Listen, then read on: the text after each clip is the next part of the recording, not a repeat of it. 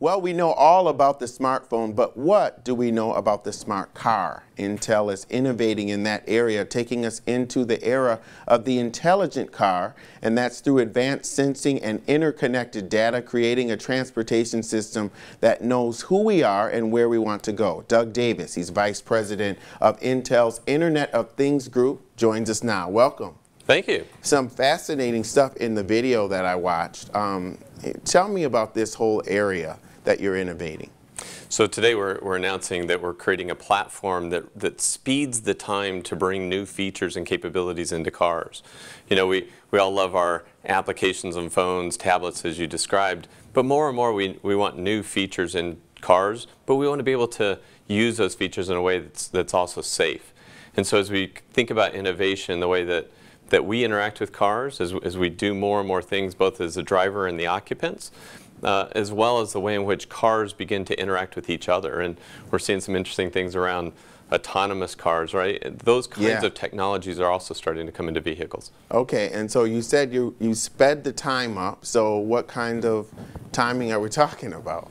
Well, if you think about the development of cars, right, you need to make them safe, you need to make them reliable.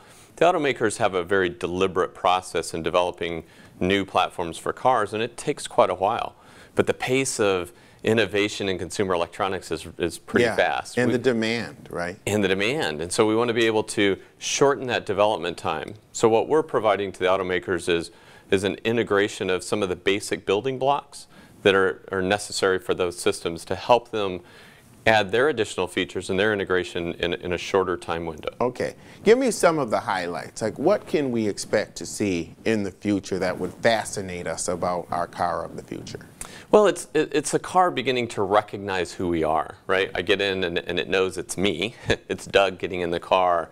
And it knows where I need to go. It knows when I need to be there. But then it can also begin to recognize other people that are occupants in the car as well. And so that I don't have kind of fixed content in the car. You know, if my kids have their playlist, right, it's immediately available to them. All of the kinds of interactive applications that we like using, the ability to communicate through different means, but to do it in a safe fashion.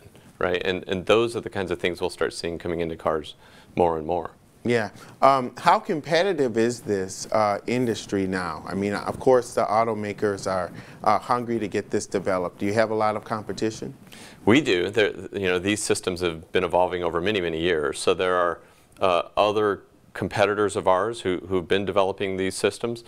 But as we see the transition that's happening with more and more new applications, the ability to adapt applications, and then increasingly as autonomous or self-driven types of functions come into cars, that requires a lot of computing to be able to do that. And that's what Intel does really well. We deliver Moore's law, so we deliver high-performance computing, and we see that the convergence of all these things requires more and more high-performance processors in automobiles, and that's why we're investing in this space, and we're really optimistic about where it's headed.